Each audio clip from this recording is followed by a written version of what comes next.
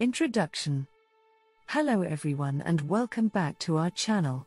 Today, we are going to talk about one of the most intriguing events that took place at Niagara Falls back in 1969.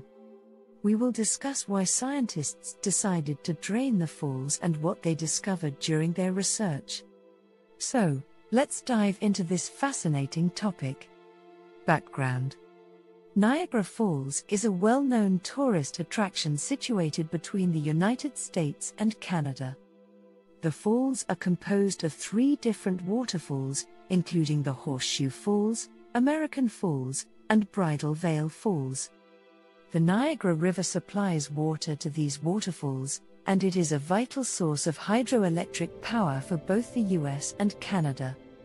However, the falls were endangered due to erosion and other natural phenomena. Therefore, scientists had to take action to study the falls' geological history and understand the impact of human intervention on this natural wonder. The draining of Niagara Falls. In 1969, the U.S. Army Corps of Engineers decided to conduct a study on Niagara Falls by draining the Horseshoe Falls. The goal of this study was to evaluate the fall's geological composition, to check the extent of the erosion and the damage caused by human intervention. The study would also provide information about the rate of water flow and the possibility of the falls drying up. The U.S. Army Corps of Engineers installed a temporary dam upstream of the falls to divert water from the Horseshoe Falls. The water was then diverted to the American Falls, where the flow rate was reduced. Finally, the remaining water was channeled through tunnels to generate hydroelectric power.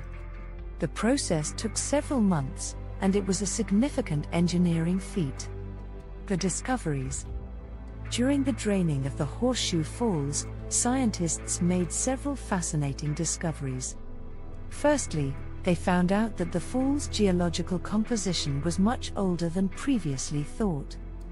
The rocks at the bottom of the falls were found to be over 400 million years old. This was surprising because it was thought that the falls were only 12,000 years old. The scientists also discovered that the falls had eroded significantly in the past, and the rate of erosion was faster than previously estimated.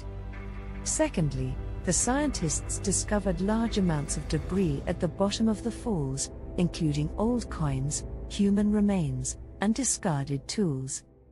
These discoveries helped researchers better understand the history of the falls and the impact of human activity on this natural wonder. The coins were found to date back to the early 1900s when tourists used to throw coins into the falls for good luck.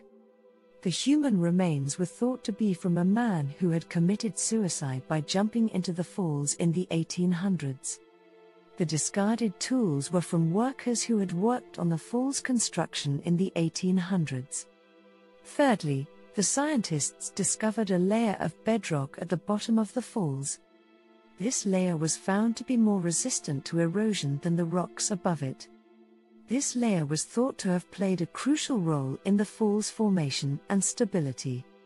Finally, the scientists discovered that the rate of water flow had decreased due to erosion and human intervention.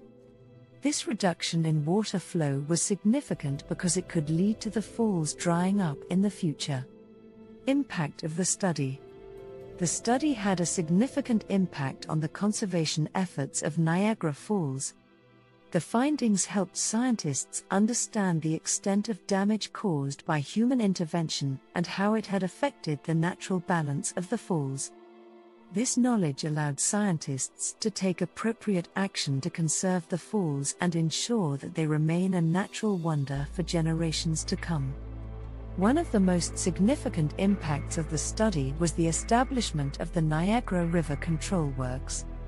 The works were constructed in 1954 and were designed to control the water flow of the Niagara River. The control works allowed engineers to manage the water levels of the river and prevent the falls from drying up. The works have been instrumental in conserving the falls and ensuring that they remain a significant source of hydroelectric power for both the US and Canada. The study also led to a greater understanding of the importance of conservation efforts and the need for responsible tourism. The discoveries made during the study helped to raise awareness of the impact of human activity on the environment and the importance of preserving natural wonders like Niagara Falls. The findings were also used to inform policy decisions related to conservation efforts and tourism management. Conclusion. In conclusion, the draining of Niagara Falls in 1969 was a significant event that led to several fascinating discoveries. The study provided valuable insights into the geological history of the falls, the impact of human activity on the environment, and the importance of conservation efforts. The discoveries made during the study have been instrumental in informing policy decisions related to the conservation of the falls and responsible tourism. As a result, Niagara Falls remains one of the most iconic natural wonders in the world, attracting millions of tourists every year. Thank you for joining us today, and we hope you learned something new about the history of Niagara Falls. Don't forget to subscribe to our channel for more informative videos like this one.